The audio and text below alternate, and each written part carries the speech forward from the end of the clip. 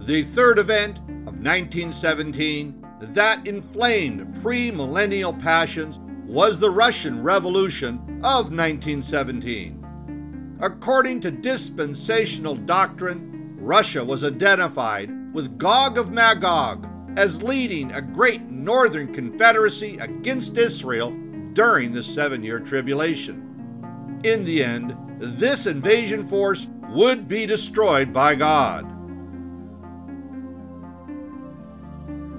How could Russia be the Gog of Magog described by Ezekiel when Tsarist Russia was historically a Christian nation aligned with the Russian Orthodox Catholic Church?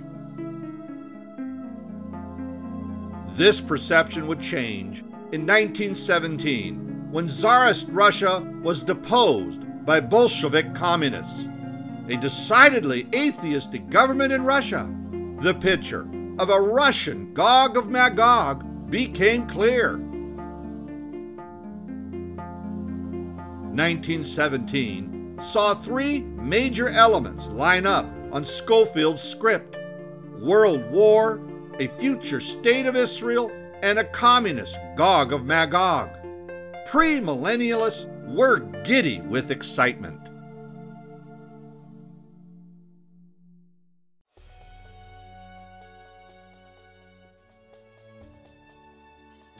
The decades between World War I and World War II constantly reaffirmed the pessimistic worldview of premillennialism, the laissez-faire attitude of the Roaring Twenties, and the Scopes monkey trial of 1925 only solidified premillennial opinions.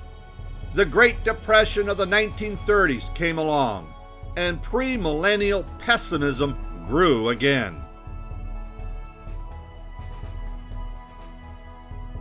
New candidates for the Antichrist throne surfaced during these decades. Dispensationalists saw the Antichrist in Mussolini, Hitler, and Stalin, and the League of Nations.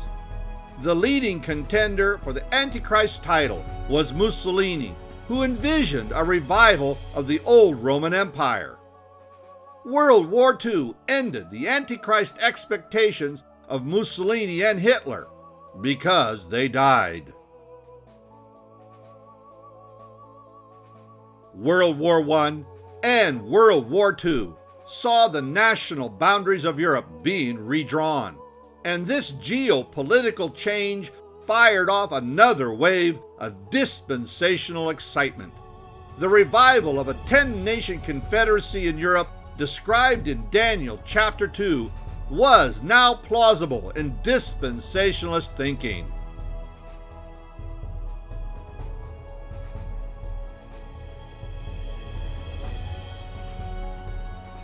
An image of a man with 2 feet and 10 toes, made with a mix of clay and iron, that will be destroyed by God, who will set up his kingdom.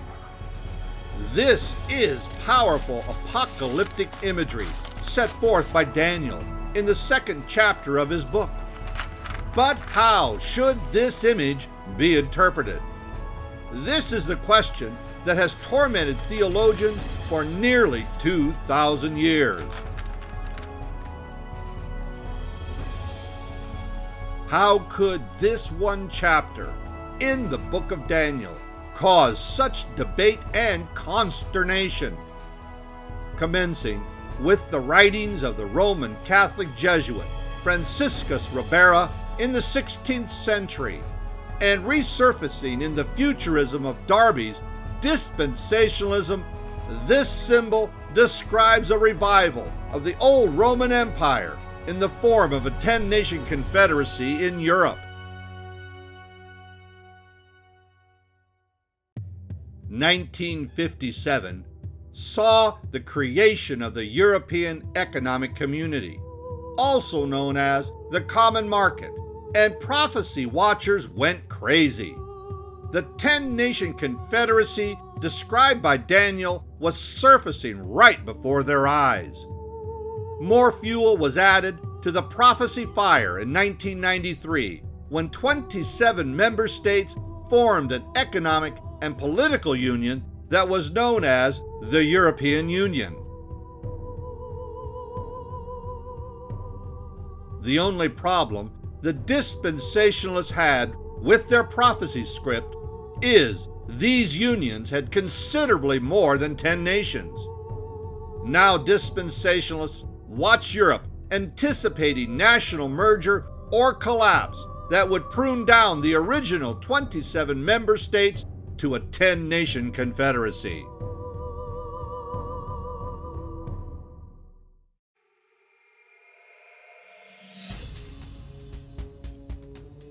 Another piece to the prophecy puzzle fell into place on October 1st of 1949, when Mao Zedong proclaimed the creation of the People's Republic of China.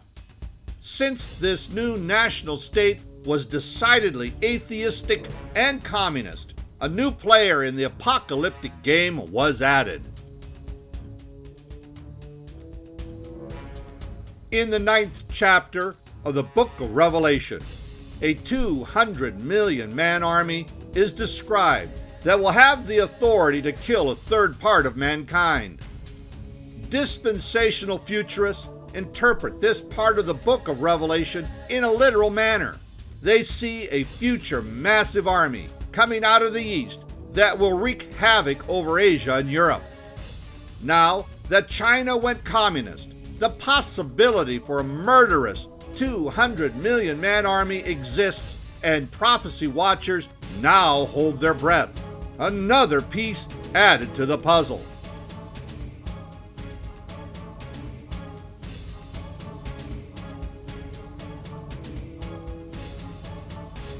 Dispensational prophecy watchers had one glaring problem with their theory. Israel needed to become a political nation again. The Balfour Declaration of 1917 stimulated excitement, but it did not solve the problem. Palestine was under the legal and political control of Great Britain, established by mandate of the League of Nations on July 24th of 1922.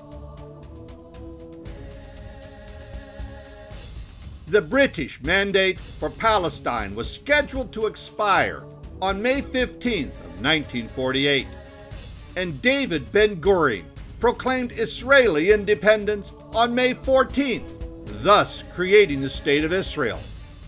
The United States extended official recognition after the first Israeli election on July 31st of 1949, and Israel became a member of the United Nations on May 11th of 1949.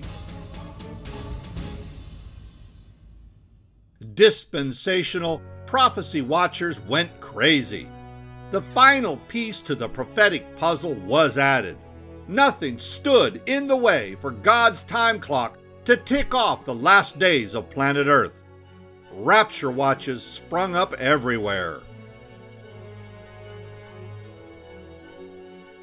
The restoration of the nation of Israel in 1948 started a prophecy frenzy. But Israel was not through shooting off prophecy fireworks yet. The year is 1967, and Israel was attacked by her Islamic neighbors. The war lasted for only 6 days, resulting in Israel's repulsion of all Islamic invaders. During the events of this war, Jordanian East Jerusalem was reunited with Israeli West Jerusalem, thus giving Israel total control of Jerusalem for the first time in nearly 1900 years. Didn't the Gospel of Luke foretell this event? Doesn't the Gospel of Luke predict that Jerusalem, the great city of Jerusalem, would be trodden down by Gentile armies until the times of the Gentiles are fulfilled? Jerusalem is now in the hands of Israel again. Obviously, the times of the Gentiles is over, and the last days have begun. Israel is just the prophecy gift that keeps on giving.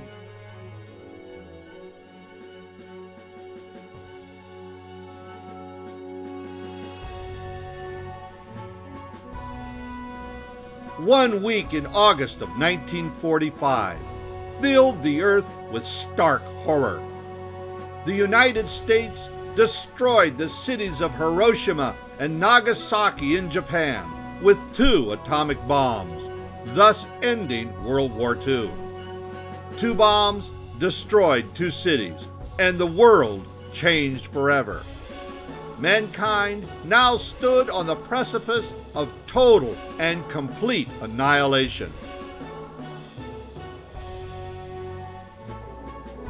The nuclear age brought into focus the possible means by which the Antichrist and his minions could murder nearly 1/3 the population of the earth.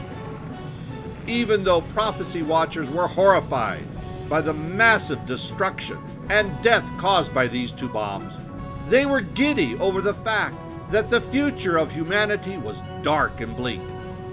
This change in the world condition was good news for premillennial dispensationalism.